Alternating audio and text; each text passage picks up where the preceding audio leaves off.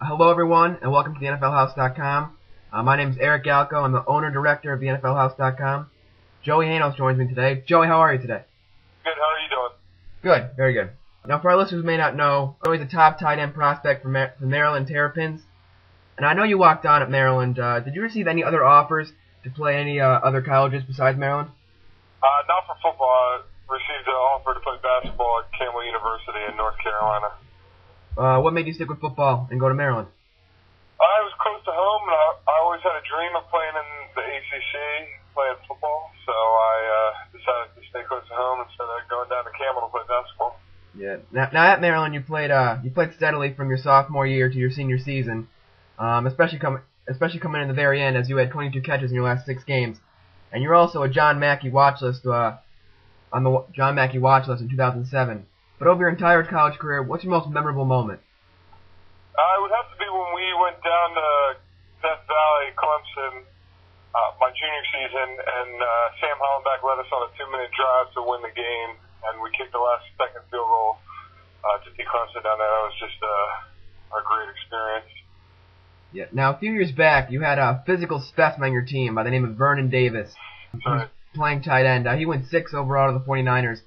What was he like, and how did it feel to have to replace him? He was a great guy, just, one of the nicest guys I've ever met. He was modest, even though he had no reason to be. And he was a good mentor because he taught me that hard work really, really pays off. But as far as replacing him,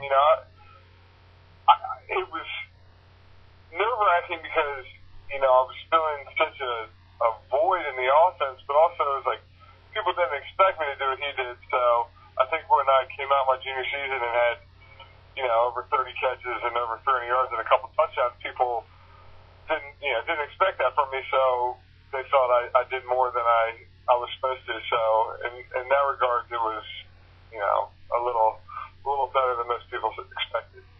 Yeah. After the season, you went to the NFL Combine in Indianapolis. What was that experience like?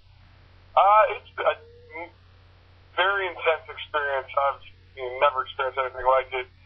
You get there and it's pretty much nonstop for 4 days, poking and prodding, interviewing, and doing all the physical tests. So when I was done, I was very glad to be done. But it's definitely an experience. I'm glad I did, and it was a great opportunity. Yeah. How do you think you did? I think I did very well. My 40 wasn't as fast as I would have liked, but it still wasn't terrible. So other than that, I did well in all the other drills, and I did very well in the tight end position drills. So I was really happy with my performance. Yeah, no tight end really stood out at the Combine besides Justin Keller having all those ridiculous numbers. But other than that, it seemed pretty even keel. I know at the Combine, rumors are swirling about who likes who. Did any team show extra interest in you, or was it kind of just general all the way around? Well, at the Combine, I met with a couple teams, with the GMs and the head coaches and offensive coordinators. It was 3 teams, so obviously they had a little more interest in me than the other 29 teams. So, there were some teams that showed a little more interest. Yeah, now, Joey, what do you think are the best aspects of your game? I'd say my best aspect is my possession receiving. I feel I catch a lot of first downs and get some nice chunk yardage on offense to keep the chains moving. Now, what do you think you can improve on either prior to the draft or after you get drafted? I need to improve on running after the catch, and definitely I can always improve on blocking. I think I'm a good blocker, and I got it done on the college level, but in the NFL, I'm definitely going to need to improve. Yeah, on that note, your size and frame are huge. Big enough to play like a left tackle or right tackle in the pros. Do you think you could make that switch in the pros, and would you be open to if the team asked you to move due to that? I would definitely be open to it, but, like I said before, I have enough trouble staying around 260 pounds, so I don't know how I could get up to 300 or whatever it takes to play left and right tackle in the NFL. Yeah. Now, how do you think you compare to the other top tight ends in this draft? Fred Davis, Dustin Keller, Martin Rucker, John Carlson. How do you feel you compare to them in any way?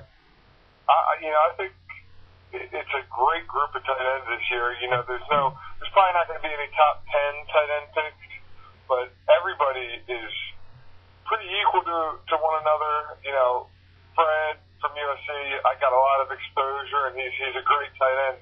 But you know, I think athletically, I'm up there with them all, and I think I'll prove that I'm as good a receiving tight end as anybody. Yeah, just a few questions to end on. Who was a player you liked as a kid? Player I liked as a kid? Yes. I liked anybody who was a Redskin, really, but I really liked Joe Montana for some reason.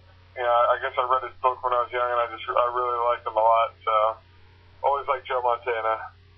But my all-time favorite would have to be Art Monk from the Redskins. Yeah. And finally, what is the one thing you want the NFL world to know about you?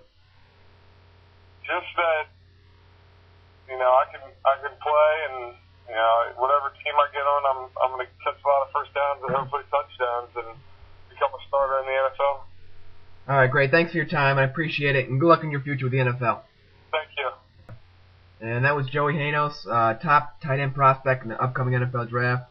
Thank you for joining us today, and thank you for visiting NFLHouse.com.